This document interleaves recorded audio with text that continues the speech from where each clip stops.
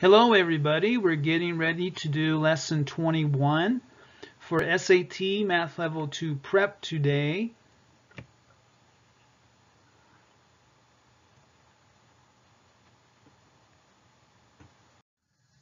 And lesson 21 will have 18 points on your notebook, 14 points into your classwork sheet, and 21 statistics, mean, median, mode, range, and standard deviation, z-score, linear, quadratic, and exponential models. Name, date, period, students, due date for my onliner. And we'll go right into page 1, which is a notebook entry. Page 1, quantitative data, number sets, such as heights, weights, test scores, tensile strength, and so forth. That's quantitative, meaning numbers. By contrast, categorical data consists of descriptive labels such as hair color, city of residence, socioeconomic status, and the like. Since the Level 2 mathematics subject test is unlikely to include questions about categorical data, the concepts described below pertain to quantitative data only, such as measures of center. Summarize a data set using a single typical value. 3 measures of center might be encountered on the Level 2 mathematics subject test, which are mean, median, and mode. The mean is the sum of all the data values divided by the number of values. The formula for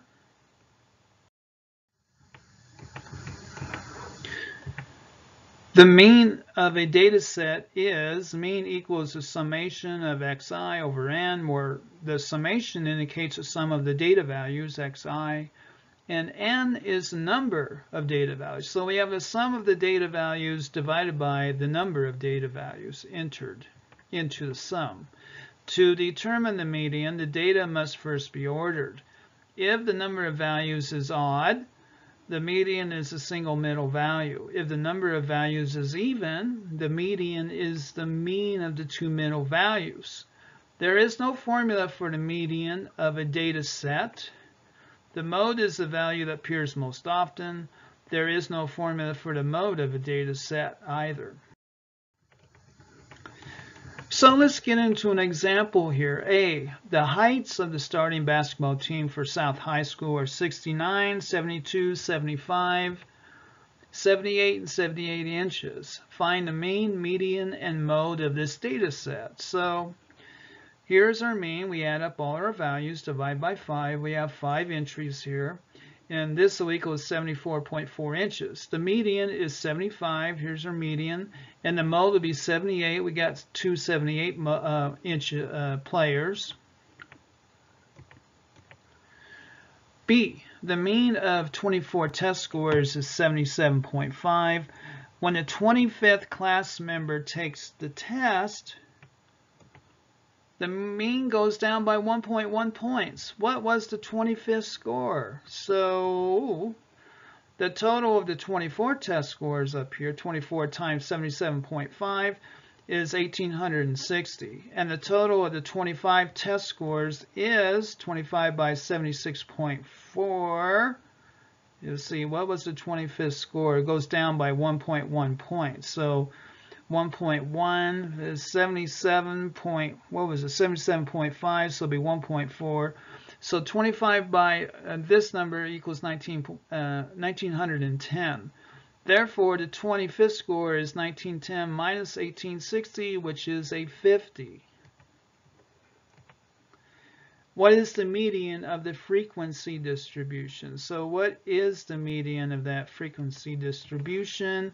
Shown in this following table right here. Here's our data values. Here's our frequency of each one of these data values here. There are 16 values altogether. 3, 7, 5, and 1 is 16. So the median is the mean of the 8th and 9th largest. So number 8 and number 9 of these values here would be our median. Both of these values would be a 25. It would be up here. These would be the 8th and 9th values here. 1, 5 would be 6, and 7 would be 13. So it'll be within the 25th data value there. So the median would be 20.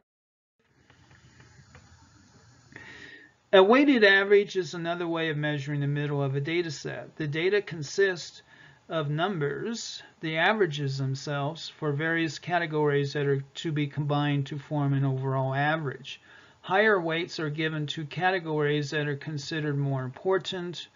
To get the weighted overall average, the number in each category is then multiplied by the category's weight, and these products are summed across categories. So an example of this weighted averaging kind of a thing we can use here in some schools. AP courses, honor courses, and all college prep courses carry different weights in the computation of grade point averages. A given grade may carry a weight of 2 in an AP course, a weight of 1.5 in an honors course, and a weight of 1 in a college prep course.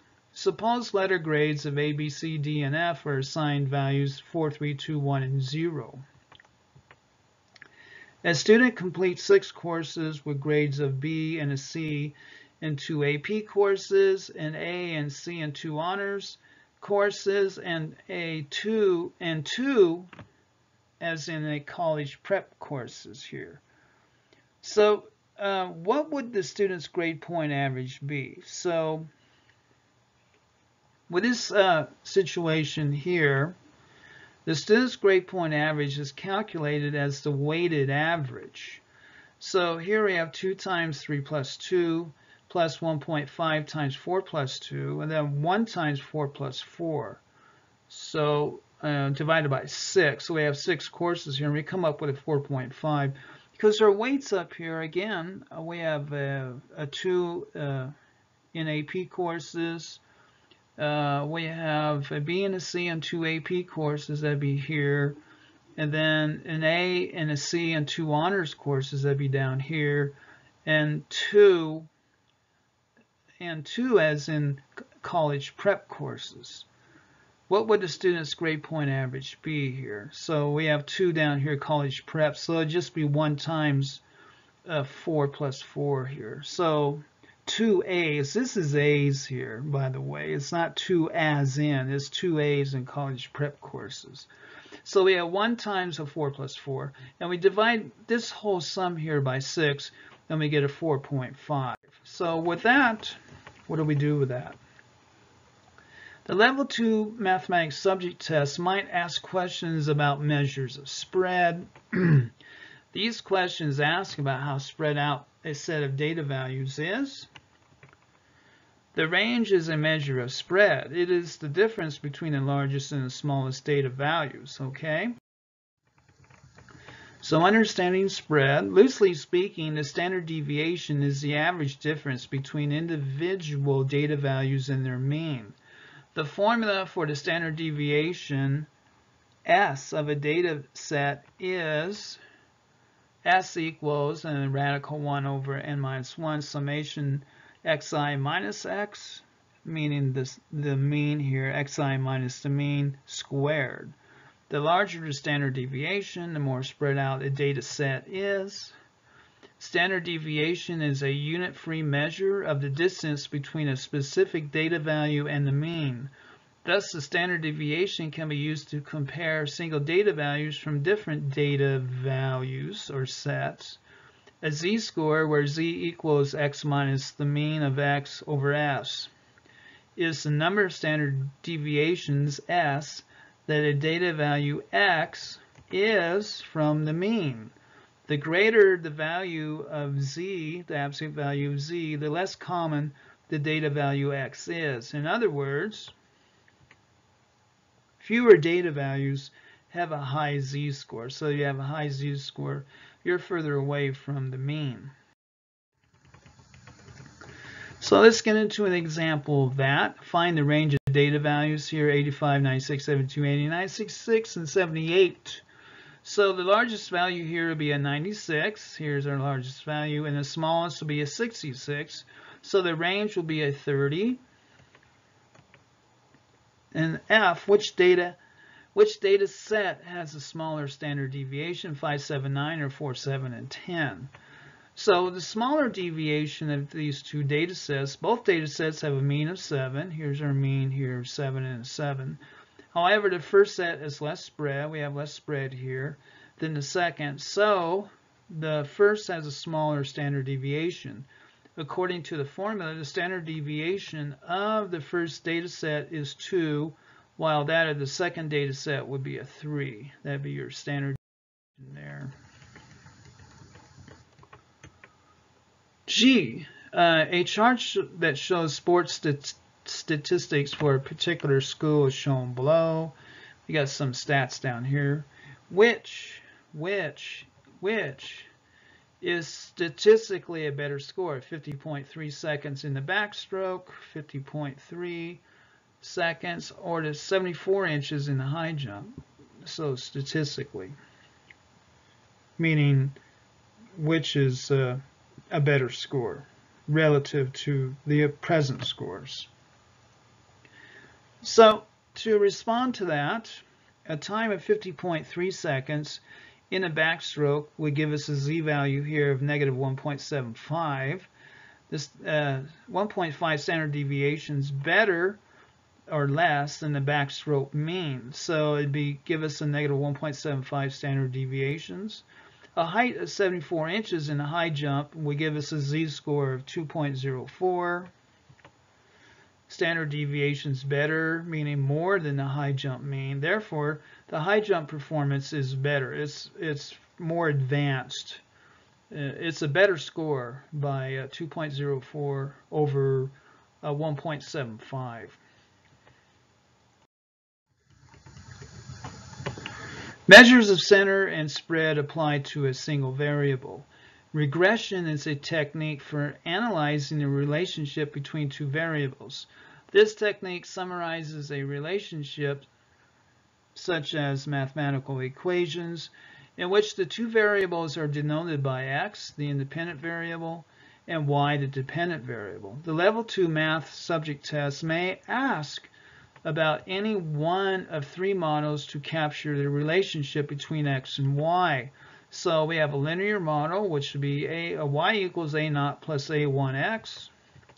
Then you have a quadratic model, which would equal a naught plus a1x plus a2x squared. And then an exponential model, y equals a naught e to the a1x.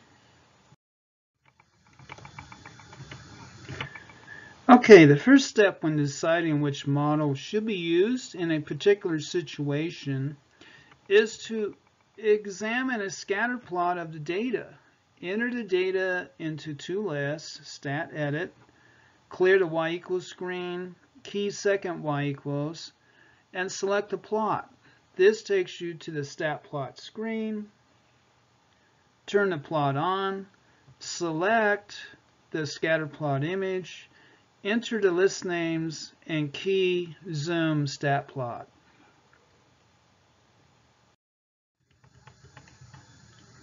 If the points in the scatter plot fall roughly in a straight line, enter StatCalc linear regression, either version. The calculator will return a linear equation.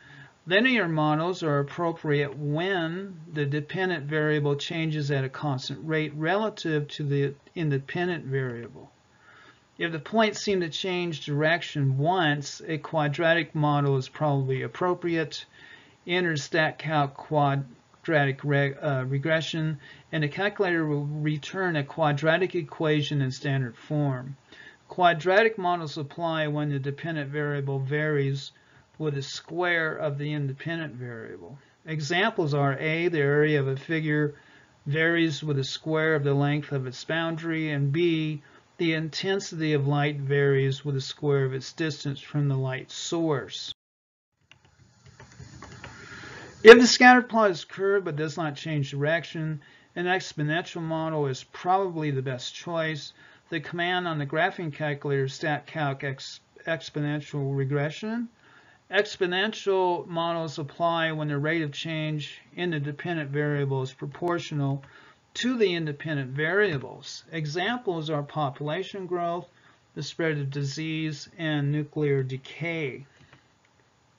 The figures below show scatter plots that have these shapes. Regression techniques use paired values, x, y, to estimate the parameter values A0, A1, and A2, depending on the model selected. Once this is done, the equation of that model can be used to predict y for a given value of x. So here is our linear, basically a linear scatter plot.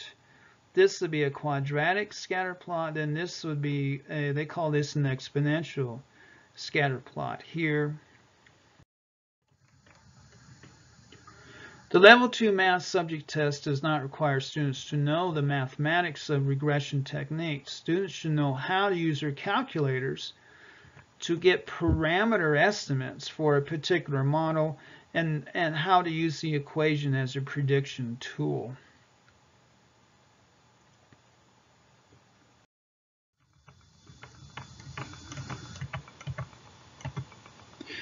H. The decennial population of Center City for the past 5 decades is shown in the table below. So every 10 years, here's our population here. Use exponential regression to estimate the 1965. So we need to estimate our 1965 population from our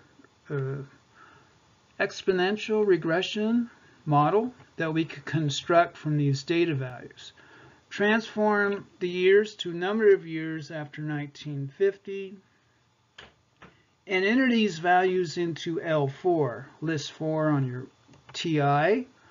Then enter the populations in thousands. Here's your populations here in thousands. Set up the scatter plot by pressing second Y equals and selecting a plot. This will be plot 1. Turn the plot on. Select the scatter plot logo and enter the list names. Then press Stat Calc Exponential Regression list 1, list 2, blank Y, and then calculate. This will store the regression equation in Y1. The resulting command screen is right here. So this will be X list is L1, Y list is L2, frequency list will be store regression of equation Y1, and then calculate. So that should be on your, that'd be a screenshot of what you should have to set up your exponential regression. Then once you have that, then press enter to display the values. And then this is what you should have on your calculator as your values. Y equals A times B to the X power. This will be your A, B. This will be your regression line here, 0.99. And then this will be your R value here, 0.996. So it looks pretty good as this would be a good representation of your regression for those data set, for that data set. And once you do that, press zoom 9 to view the scatter plot and exponential curve. Press second calc value and enter 15 representing 1965.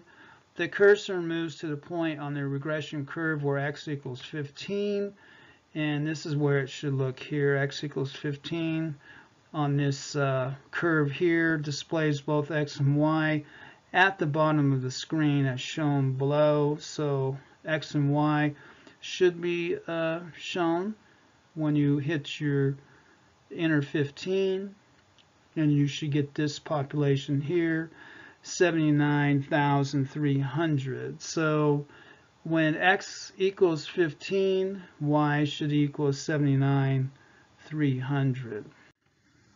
And that is your SAT Math Level 2 Prep lesson for statistics, lesson 21. Animated PowerPoint math video at AOL.com for questions or course materials. Thank you very much.